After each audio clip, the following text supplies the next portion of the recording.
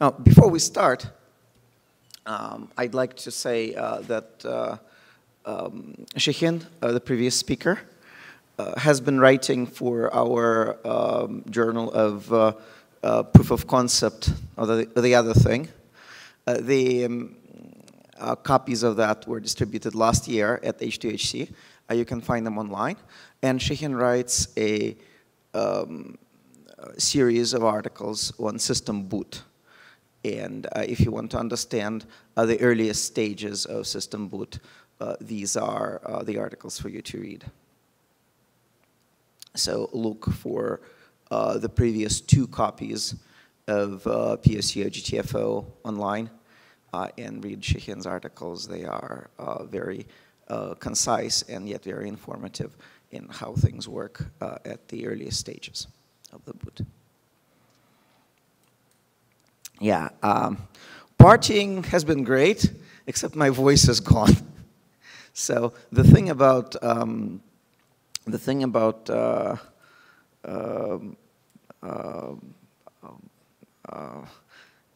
sort of parties that we have here is that it's quite impossible to keep the voice by the second day.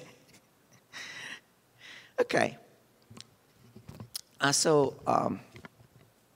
Let's start.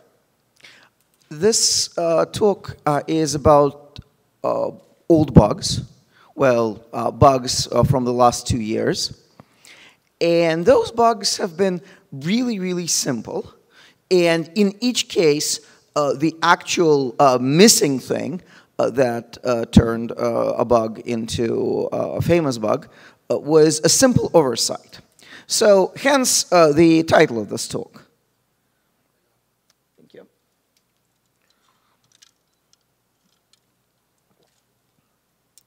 Yeah, hence the title of this talk. You know, it's a children's poem. For want of a nail, a shoe was lost. For want of a shoe, the horse was lost. And for want of a horse, the rider was lost. And for loss of the rider, the battle was lost. Then the kingdom, and it sort of goes from there. So a small thing that propagates cascadingly and creates this enormous failure in the end. You can sort of write it down in a formal way. You know, no nail, no horseshoe, no horse. But very often, when a simple mistake is made, something is gained, right? And that thing is usually a pony when we're talking about bugs. So that's how bugs get famous.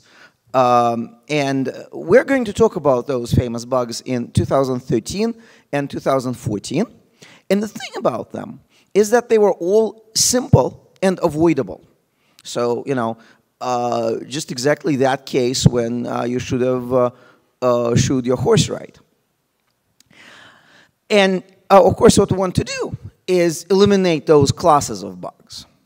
And so every time we see that sort of thing, we ask ourselves, we should be asking ourselves, what went wrong and why it went wrong? And when a certain kind of a mistake gets made all the time, and by people dedicated to what they're doing, well, maybe there is some bigger principle at work. Maybe there is,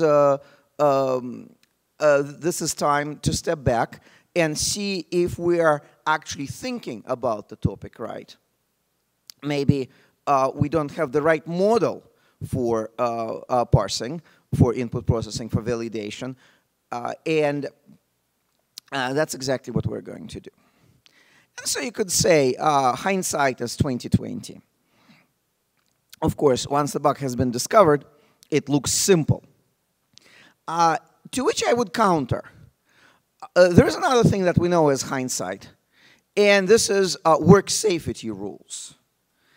Simple rules like don't check for voltage with your bare hand, right? There's a saying in Russian that workplace safety rules are written in blood because behind each and every simple rule there is a gruesome accident. Well, such simple rules, I argue, are long overdue in software. because in software, it's usually actually not even the developer who suffers. It's the end customer, whom this industry calls the user. And as Felix Lindner, FX, says, there are only two industries that call their customers users. That's the drug industry and the software industry. Interestingly, neither has liability. And so there are all sorts of simple rules, like don't stack your bricks too high. These are, by the way, Russian posters, and they were very graphic. And possibly this was because people who were supposed to read them and profit from them did not all know how to read. So that is an interesting culture, right? So, you know, don't stack your bricks too high. Don't stand under towers where people work. Don't dig yourself under loads that can fall on you, and things like that. So we have a similar situation in software engineering. There is a persistent anti-pattern that keeps getting us. And we talked about those anti-patterns in 2012 at our Brooklyn talk. The video is online.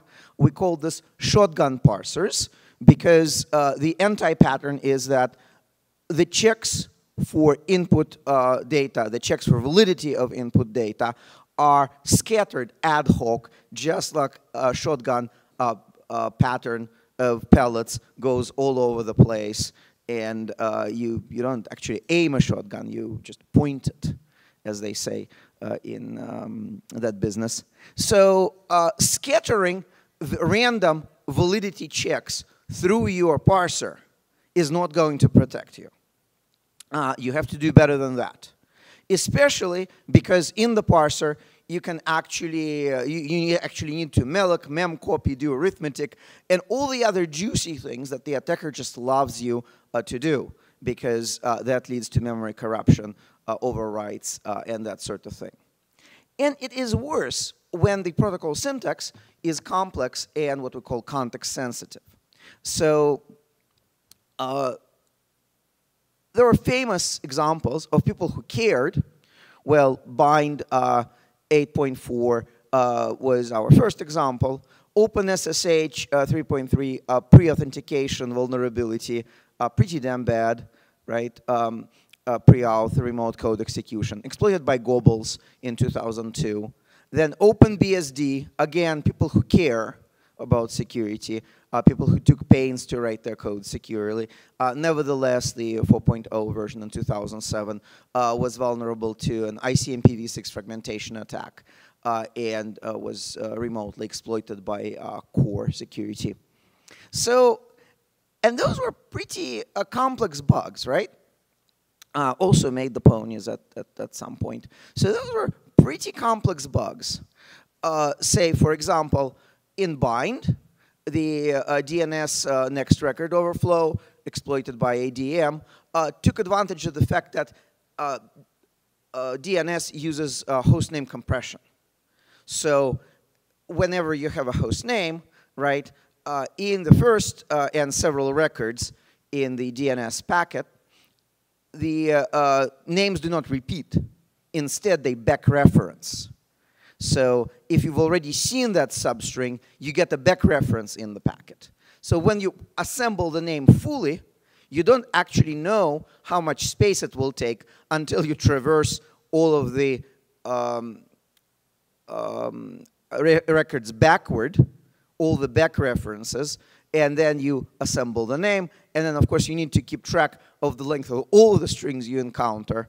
Yeah, this is where a mistake was made in C code, as you would expect.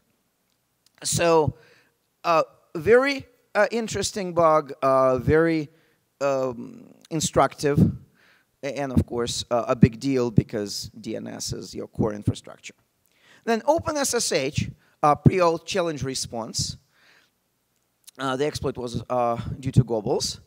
And the stream of SSH options in the challenge response was parsed And again, if you look at that parser, the parser was carefully written, except the part where variable option lengths, option length, option, option length, option, where all those option lengths had to agree across the entire stream. And if they didn't, then you threw away the packet, the stream.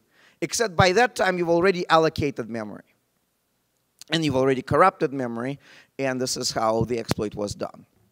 So another case when a complex format with several integers that must sum up to the end of the packet, and you don't know if they actually summed up until you've scanned the packet entirely. Again, a subtle bug, a complex format. Very well. OpenBSD 4.0 and the ICMPv6 fragmentation attack. So IPv6 headers chain. If you listened to Fernando's talk yesterday, you have had a taste of that. And those are complicated data structures of variable length, back to back, a whole chain of them. Now, BSD keeps its packets in chained buffers. Again, another chain. And so you had the two chains of variable length structures with pointers, and you had to reshuffle that heap all the time, because when you process a header, it had to be contiguous in memory. So it had to be in one chunk. A very interesting bug, again, very gracefully exploited due to, again, a complex format and good luck keeping two pointer chains in sync perfectly in C. The common pattern was that, a complex format requires a whole lot of paranoia, right? So up to a certain point in your code, you're totally paranoid, you're checking everything, or you think you're checking everything, or you should be checking everything. This is called input validation, or we call it recognition. And as you remember, our recommended approach, language theoretic approach to parsing, is that you should actually define the grammar of your valid or expected inputs. So recognition should be really what you're doing there, whether an input fits that grammar. And then, of course, you have to do work. So there is this boundary after which you trust your previous checks. You trust that the data is as you recognized. You trust that the input is as expected. And then you can actually relax, hope that those checks will have your back. And you can do malloc, you can do memcopy, you can do arithmetic. In theory, this is how it's supposed to be, right? First you check assumptions, then you rely on them. In reality, this is how it turns out in most code, right? So first of all, forget recognition or validation. People tend to describe input checking as sanity checks, as if sanity was some sort of a property that you can check on input. And, well, yeah, good luck with that. There is also sanitization. Sanitization is an anti-pattern. Do not sanitize input. This presumes that you can somehow recognize badness and remove it, and the rest is okay. And again, this doesn't work.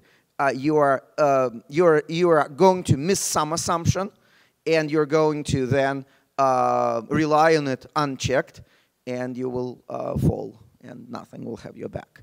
And so the more you intersperse those things with the things that give power to your attacker, say memcpy or malloc, the power to actually shape your heap or corrupt it, the more you will suffer. So there has to be a clear border when you've done validating input and when you can do work and when you are still doing it. But that's not all, because another part of that common pattern is that your if your syntax is too complicated, you're almost guaranteed to fail pragmatically. So if you have redundant fields, which must have matching dependent values for the protocol for the protocol payload to be correct, then it's very likely that you will forget one of the checks, and you will rely on one field being agreeing, matching in value with the other field, and you will forget to check that, and those fields would be different, and you will suffer. A clear example of that is when you have nested fields with variable lengths. So you have a containing field, and then a field inside it, and they both have lengths, and you forget to check that this is the case, that the containing length agrees with the contained one, right? And then you would perform some memory allocation, and then you would perform some memory copy, and the disagreement between those fields will get you. So values that must agree across layers and objects in the packet, when you have to remember what you had seen on a layer 1 or 2 deep than the one you're now operating at in the layers of, across the layers of abstraction. Again, this is a recipe for disaster. And all those lead to this thing that, to this pattern that a condition is assumed and not checked. So if you look at the characterization of those formats, then they agree with languages. So the classification of languages starts with irregular languages, those that can be parsed with irregular expressions fully, a finite state automaton. Then it goes to context-free languages that can be parsed by push-down automata, stacks. And then it goes to context-sensitive. And already a single value, length value, and then the variable field of that size gives you weak context sensitivity. Length fields that must agree across many objects give you strong context sensitivity. It's much better for you, and it provides for much simpler parsers to keep your languages context-free or regular. So if you don't, then you are going to be exploited, and you're going to have a weird machine in your code. And essentially, context-sensitive syntax and ad hoc parsers are guaranteed to provide ponage. So, you know, we talked about this in 2010. We talked about this in 2012. What's new? These years are really, they could be called years of the simple bugs, or even dumb bugs, except that I feel that this is unfair to blame the developers on those bugs, because as you will see, the context sensitivity of those protocols that they were made to implement is quite high, and it's really a non-trivial task. So whether the bug is bad, or whether the bug is dumb, or the format is too complicated is an open debate. So what's new? Heartbleed, right? A very simple parser bug. Go to fail, right? A very simple bug in the implementation of protocol state machine. Does it get much simpler? Android master key. A differential between between how data is validated and how it's seen when it's installed. And Nginx chunked HTTP encoding overflow that has been discovered in Apache 10 years ago, and it took 10 years for this new error to come to light.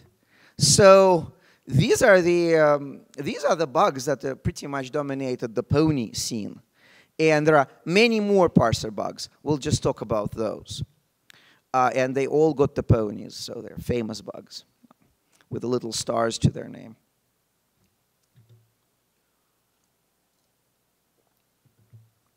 So first, heartbleed. Let's look at the syntax of SSL records. So here is a heartbeat message. Again, standard SSL syntax. You have a containing record. That record has a length. That record, pointer. That record has a length. And then it contains a sub-record, the actual heartbeat message, the payload. And that payload has a length as well. So you have two lengths that must agree, right? So that should clue you in that this is where a check will be forgotten. And indeed it was. So despite the overall length being just 4 bytes, the heartbeat message claimed that the payload was this long. And so the payload that was supposed to be echoed, guess how many bytes of that were echoed? You know, as many as a 2-byte integer would fit. So that was the essence of the bug. Essentially, 2 fields that had to agree but were never checked. And the heartbeat message should have been discarded. Instead, it was processed. And if you look at the code that is the parser code, it should have been the parser code for those messages, you will see why, right? So here's a pointer that runs the length of the message and looks at the payload, which should have been short, and the check was not done. And then, you know, this is how you memcopy the payload back into the response message. So you just go by this length. So you should have discarded this, but you didn't. Now, I ask you, is this a parser? Does this look like a parser to you? Can you guess what data format this code is expecting? What it is expecting to parse? And the answer is no. Well, let's look at the patch, right? So look at the top chunk. The top chunk was the parser, quote unquote, that was being removed. And again, looking at it, you have no idea what data it expects. And this is the fix, right? The second chunk. Read type and payload length. And you see 1 plus 2 plus 16, 1 plus 2 plus, what are those things, right? Can you guess what format this code is expecting? If you can't guess what this code is expecting, how can you audit this code? Is it so strange that this code was effectively unauditable? So here, the rest of the fix, at least some of those 1s and 2s are being given some explanation, right? So 1 is the heartbeat type, length, and the 2 is the 2 bytes with a heartbeat length. Okay, so we can sort of work with this. And then the variable, the write length, the amount of memory to copy back into the response also defines the semantics of this. But still, you know, so many years from now, who can guarantee that another code just like this with fixed integers is not going to be vulnerable and can be effectively audited? So unless the code makes clear what it expects, good luck auditing it, right? So it's such a simple rule, right?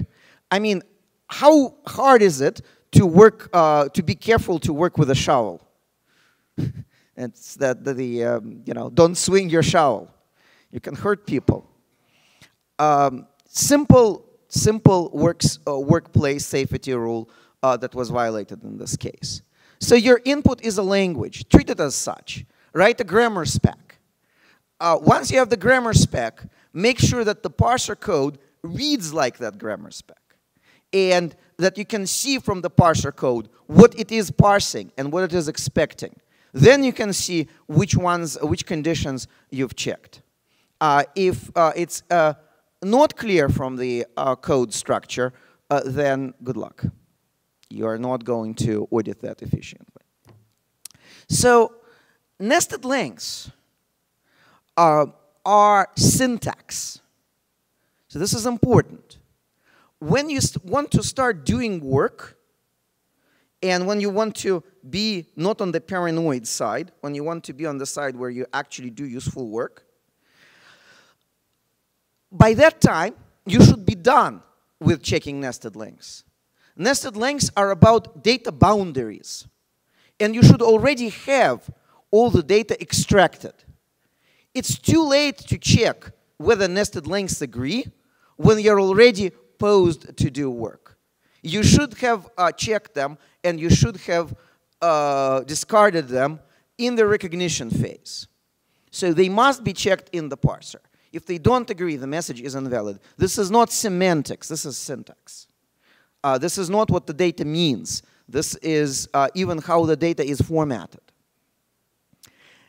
We describe this in the LangSec approach as full recognition before processing. Full syntactic recognition. Do not allow your semantics to happen before you know that the message is valid. And of course, as every internet meme needs a cat, you know, this is the LangSec cat. And if you can't paste images into your code, then here is a UTF-8 version of that you can paste into your code. Full recognition before processing. This beautiful, beautiful UTF-8 image was made by Melissa. And if you look at the whiskers on that cat, and the ears on that cat, and the eyes on that cat, there's nothing ASCII about this. This is Unicode in its full glory, right? So make the cat happy. Do away with your syntax recognition tasks and fully before you start allocating memory and doing other things. Okay, so go to fail. Wasn't that a nice one, right? So this is SSL protocol, and this was Apple's implementation, a hand-coded implementation of a state machine. So state machines are good. State machines are a clear model of how you consume input. However, hand-coded state machine is not so good because, well, states are usually circles, right? And transitions are arrows. Fine. And then when you look at this wall of code, wall of text, you can sort of see that structure, right?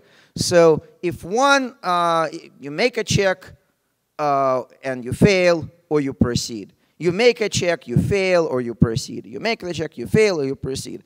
And by the time you get to like the fourth state, your eyes glaze over, and then you cut and paste that go to fail twice.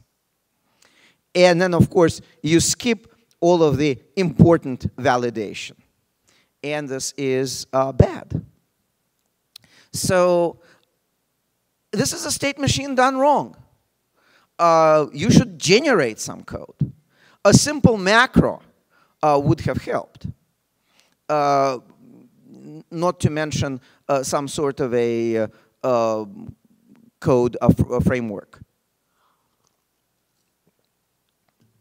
So, you know, again, a very, very simple rule to observe, right?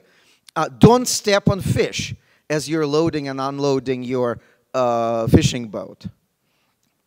It's easy to remember. It wasn't done. The results are deplorable. Don't step on fish. So this bug was not on the ponies, but misery loves company. So just not to be, not to beat up on Apple, GNU TLS about the same time had a similar parser bug, the so-called GNU TLS hello. You can see you see the part of the patch. If length is less than session length, then something. And then you see that it had to be fixed with another comparison, whether the session ID length was larger than it was supposed to be. Again, this is syntax. This is not semantics. This should be fully checked as you're checking whether the data is as you expect and it is valid. And a very good description of the actual memory corruption is on the Radar log, the technical analysis of the vulnerability. And just to see what it is about, again, we can look at the proof of concept crash that's here, that was written by Aaron Zoner. So here you can see the data structures for the proof of concept being assembled. So you have a type, and you have a version, and you have a length. And then again, this is the containing record. Then you have the protocol payload, again a type, a length, a version, and a certain random seed. And then again you have the length and the session data, which is a whole bunch of FFFFFFs, which I skipped. And look at this. This is 3 data structures. Let me advance the code so that you actually see the resulting data structure, right? You concatenate all of those, and you get your packet. And these are nested data structures with the 3 links, and all of those links must agree. What does that tell you? A mistake will be made, and it was made, right? So now, before you can do anything with this message, you have to make sure that all of those length fields agree across all of these data structures. Good luck with that. GNU TLS didn't get that. That was the bug. So again, a very, very simple, a bit of advice that just wasn't followed. So here's another one. If you have 2 parsers, and they have to parse a message, then very often the security of your system depends on the parsers agreeing. The parsers understanding message the same way. And we've seen this over and over again. In network intrusion detection, Ptacek and Newsham in 1998 showed that if your IDS assembles the stream of packets differently from your target, then the target will assemble the exploit, and the IDS will assemble something different just because TCP/IP stacks are full of parsers, and those parsers are all slightly different. So network evasion, NIDS evasion, has been known for quite some time. And it's a parser differential. The term itself was coined in the PKI layer cake when Dan Kaminsky, Lance Esselman, and Meredith Patterson broke the X509 search system. So they got about 20 different ways in which a CA would see a different common name in the cert than the browser that got the signed cert. So the CA was signing something, something, podang something, which happened to contain the substring PayPal, and the browser would see paypal.com. Why is that? X509 is very context sensitive and very ambiguous. It uses ASN1. ASN1 has multiple ways of encoding a string, for God's sake. Right? How many of them were there? 5 or 8, I don't remember. So making sure that parsers agree in this situation is impossible. And so indeed they did not agree. If the CA and the browser were using different libraries to parse, the parsers disagreed. That was in 2010. Which brings us to the Android master key. Sorik described that in excellent blog posts. I urge you to read all 3 of them.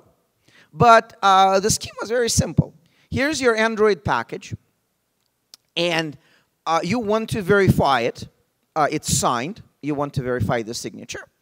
And if the signature passes, then you unzip it, then you install it, right?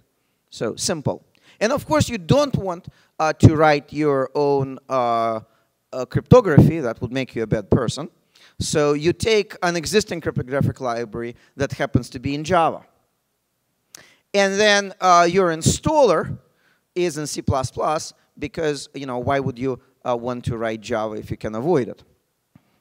Writing your own installer doesn't make you a bad person as opposed to writing your own crypto.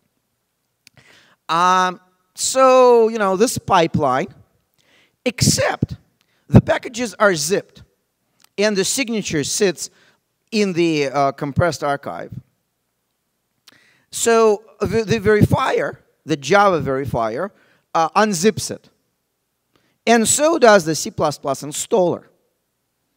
And then it turns out that the unzippers do not agree. The Java implementation would extract a different content than the C++ implementation. Isn't that nice? I mean, unzip, if you look at that format, is very context sensitive. And, you sort of expect it.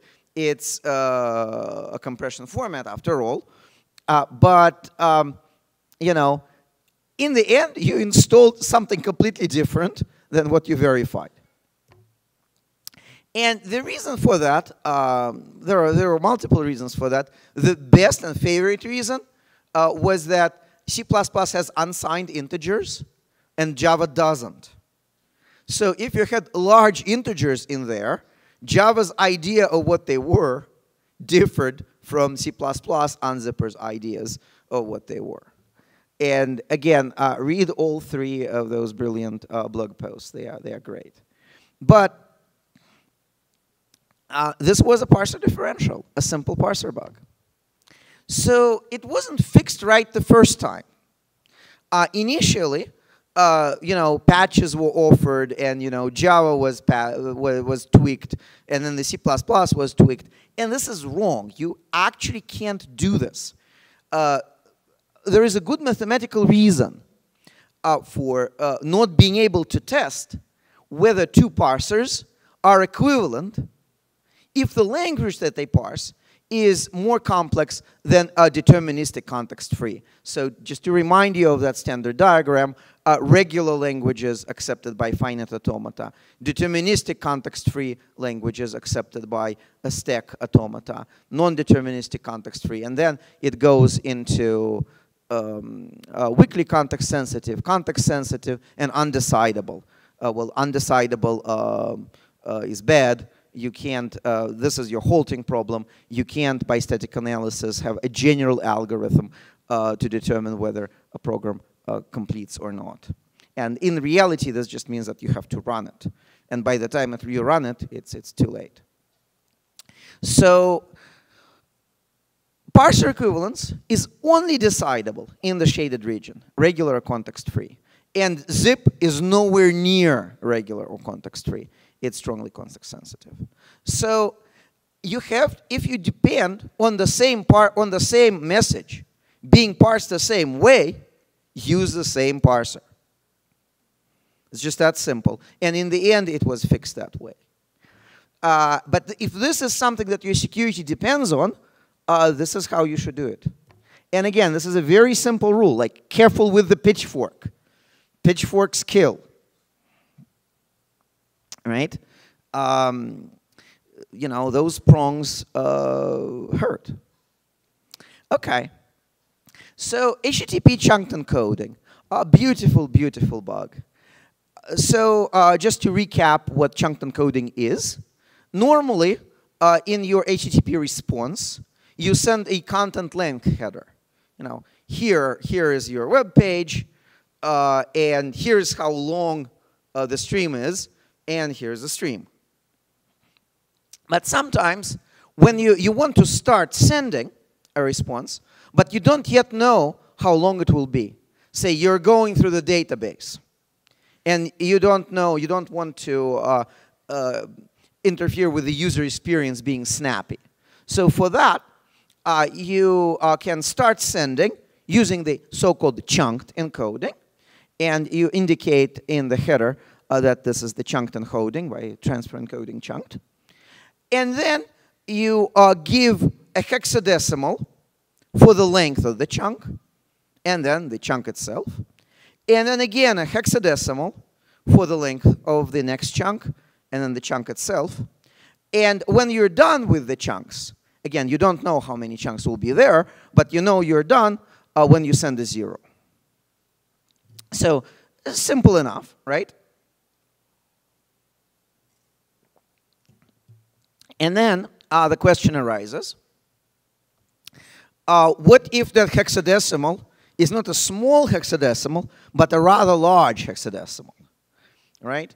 So dead beef instead of 19, right?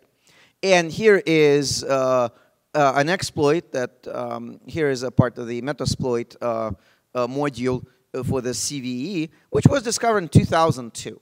That's ancient history, right?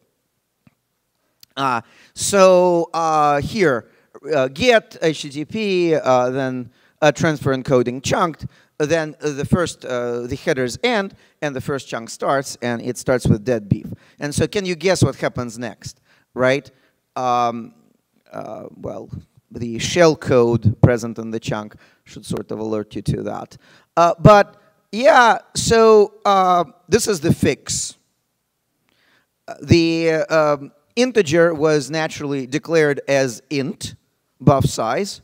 And so the fix is to correct that at the moment of the comparison and to avoid the buffer overflow and the memory corruption. So you're casting that buff size to unsized int to generate the right comparison instruction. Interesting, right? But predictable. So, you know, a simple rule, watch where you're going. Integers are tricky. Just don't step on them, that sort of thing. And then over 11 years pass till an exact same issue is found in Nginx, which is a high-profile target. Quite a lot of people have been looking at it. You know, the fix is here. Again, if your length is less than 0, then probably you're doing something wrong. And you should stop doing that now. And this is in Nginx HTTP parse, the parser for HTTP headers. So the fix was simple, you know. But why did this vulnerability sit there for over 10 years? And the answer is that's the way this Nginx is written. So Nginx is a state machine. It actually is a state machine that consumes one character at a time. And this is great. I mean, you can sort of see the structure there. You know, you see it bites off a character and interprets as an integer. And, you know, if it's a digit, then it subtracts a 0. If it's a letter, it subtracts an A and adds 10. And, you know, isn't this great? No, this isn't. Because when this goes on for thousands of lines of code, good luck determining which one of those clauses means what in your input. And, you know, so after you're done consuming this character by character, you have no idea from this code, again, what is expected, why it is expected, and how to audit this code. So just to look at some metrics, right? It's 2,300 code lines. It has 57 switch statements. And it has 272 single character case clauses. It's a miracle that the programmer could actually keep all of this in his powerful brain, and this works, and this is fast. I mean, there is a reason why it's fast.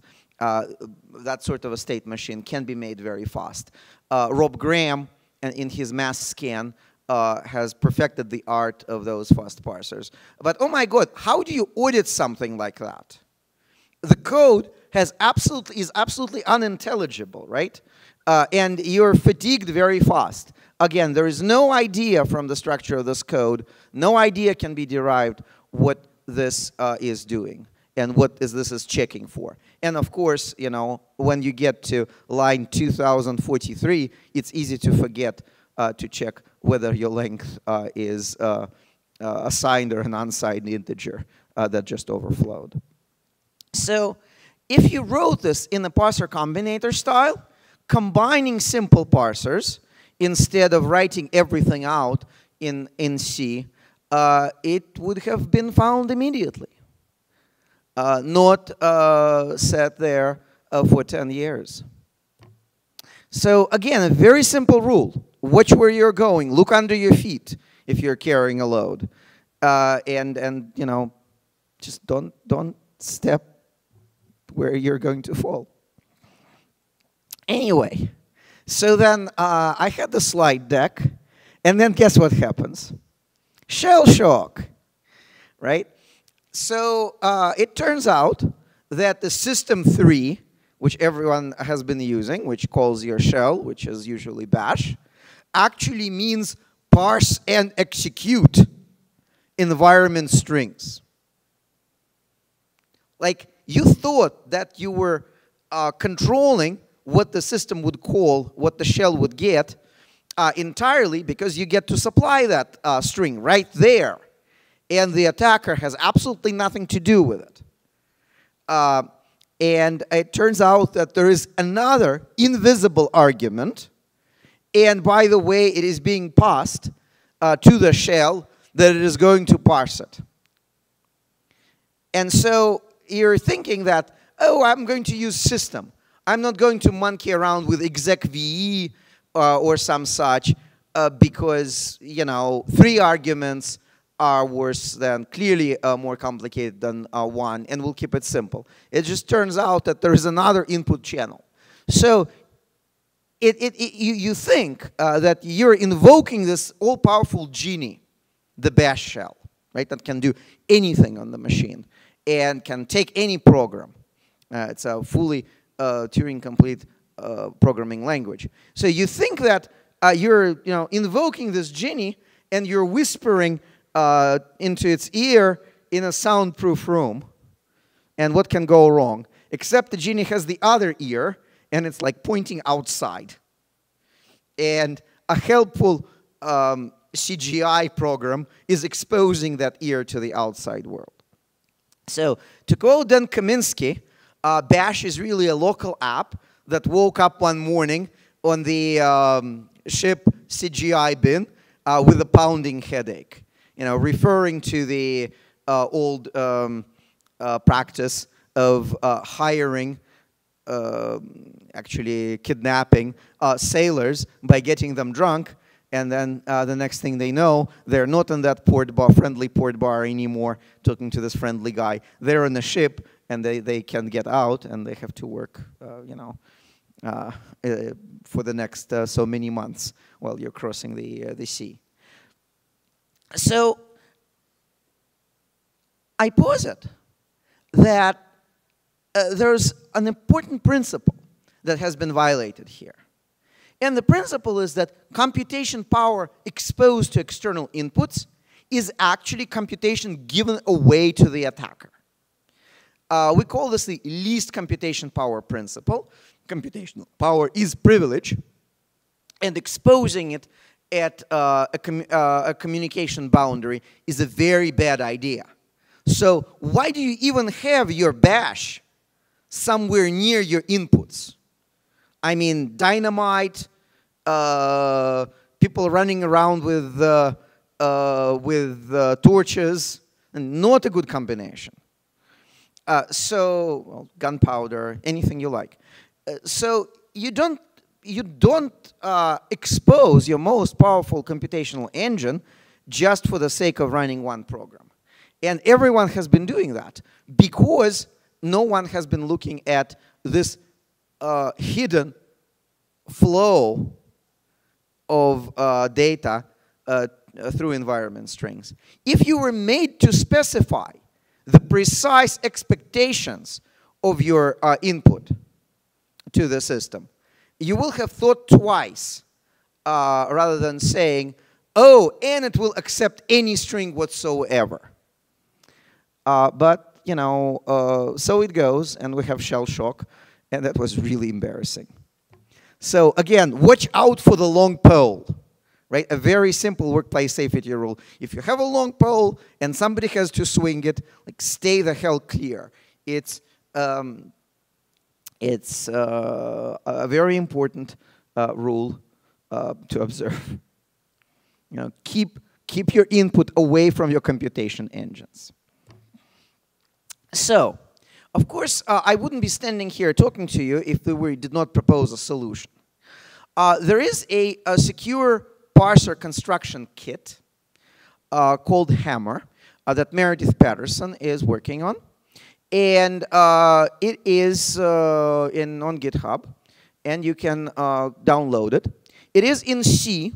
It allows you to write parsers that read like the grammar they are parsing. So parsers that are intelligible and auditable. You can write them in C.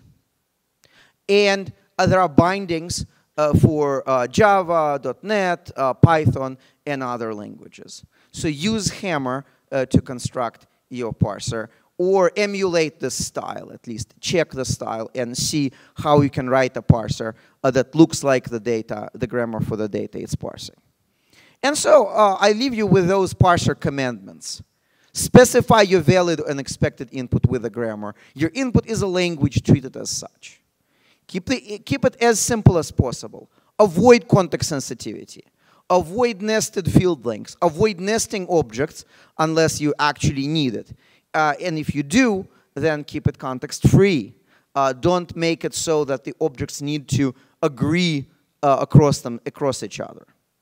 If you handwrite the parser, make sure that the parser code is intelligible and it's clear from the code what kind of inputs it's expecting. Then you will know if you have checked every assumption that you will later rely on.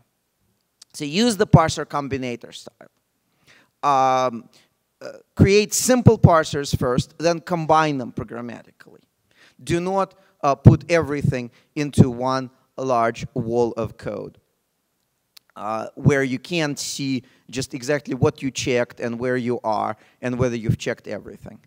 Don't mix semantic actions with syntax recognition. If some fields must agree, check it now. This is a matter of syntax, not semantics. Do full recognition before processing. And remember that memcopy gives power to the attacker if you fail to check any one of its arguments. Same with allocation. Those can shape your heap. So be very careful with those powerful primitives before the input is fully validated. I mean, the input is already sitting in the buffer. Delay your semantic actions till it's fully checked. And then perhaps you will avoid gaining a pony in the years to come. So we have a workshop dedicated to this. It happened last year. The papers are online. And there are, I would say, quite a few interesting papers. langsec.org has the sub-page for the workshop. You will find all of them there. And next year in May, we're going to run it again. So mark your calendars. You know, this is the message that I would like to leave you with. Parsers are complex. There is only one way to do it right. That is to say, to actually specify the language and to write the parser code so that it is reflecting the language. And best, of course, generate the parser code with a trusted generator. But if you have to handwrite it, then make it auditable and intelligible. Thank you.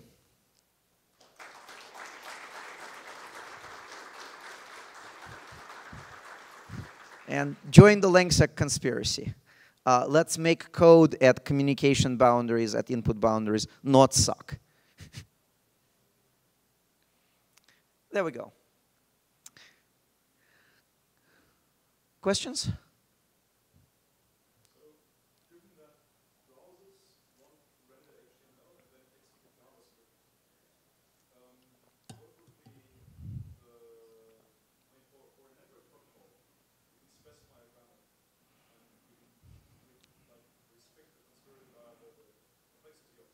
Mm-hmm.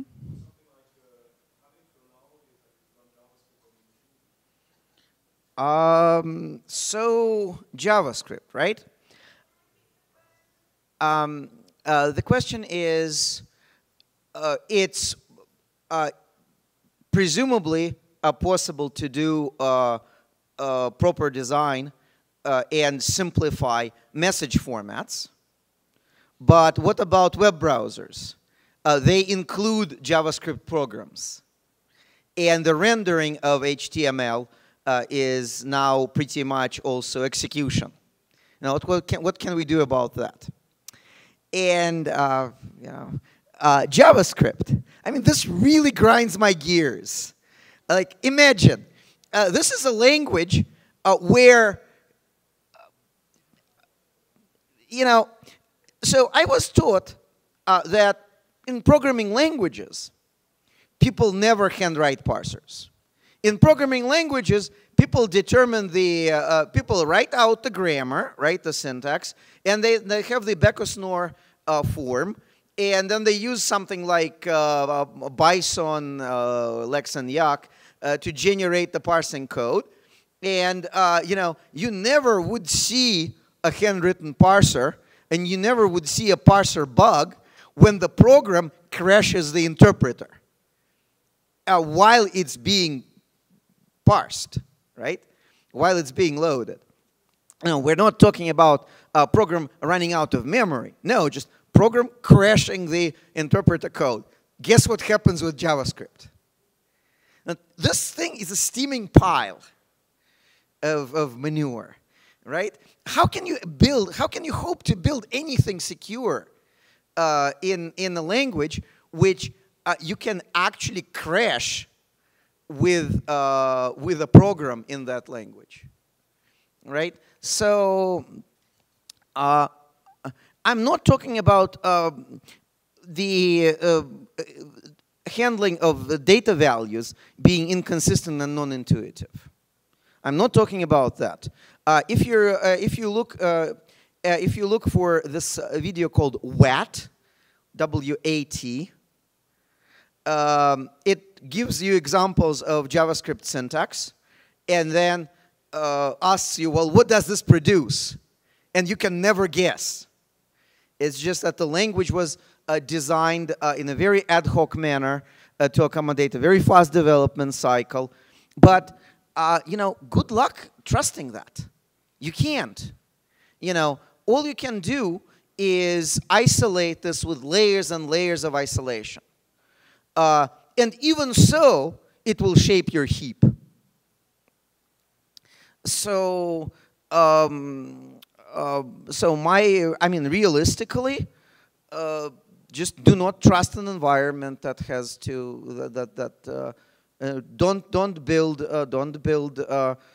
trusted environments on that kind of technology. It's engineering, real-world engineering, is based on a clear understanding of impossibility, right? There are energy conservation laws. In the early days of locomotives, people were thinking of how to make the guard on the front of the locomotive in such a way that would not hurt the person who happened to be across the tracks. And there were all sorts of cushioning schemes and sweeps and, in the early days of railways, cows would get hurt all the time because they just roamed free next to the rail line. And then people realized that no matter how many cushions you put in front of a train, the energy that ends up in the cow will smash the cow. And you can't help this. And so engineering, the reason why houses stand and planes fly is because people understand that certain things are impossible in our world and they work around them. Those people are called engineers. They build engines.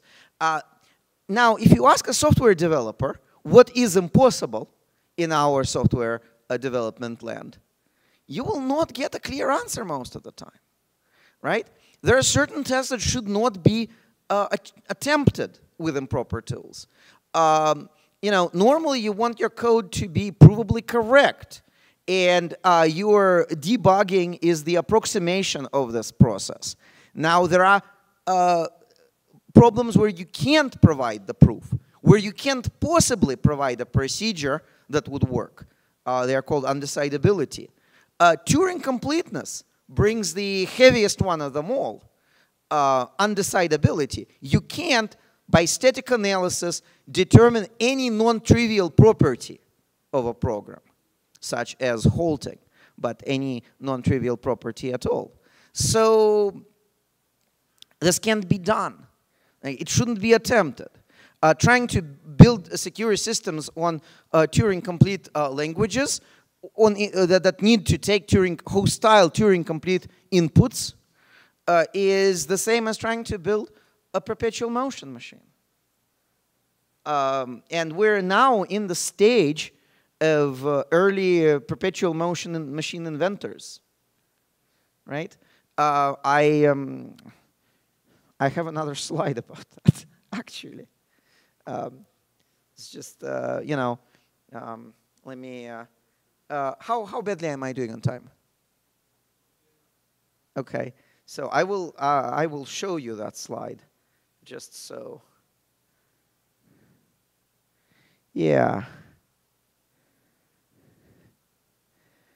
Don't review. Okay. So, hey. Right?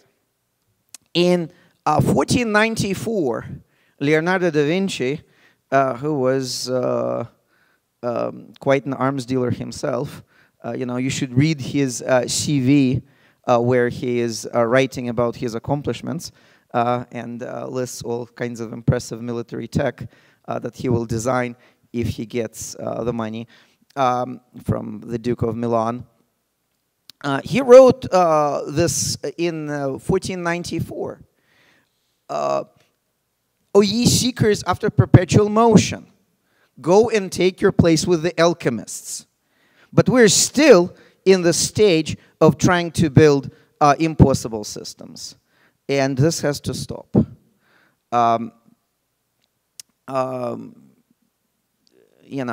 There is this expectation of magic from computing systems. But just as engineering is based on knowledge of impossibilities, so should be software engineering. That was a very long-winded answer. Other questions?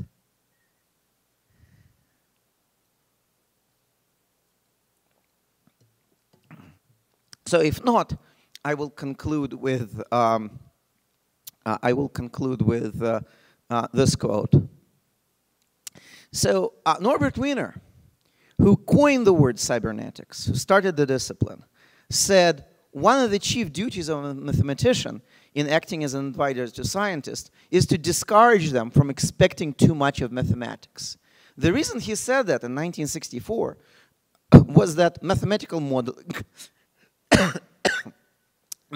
modeling was seen as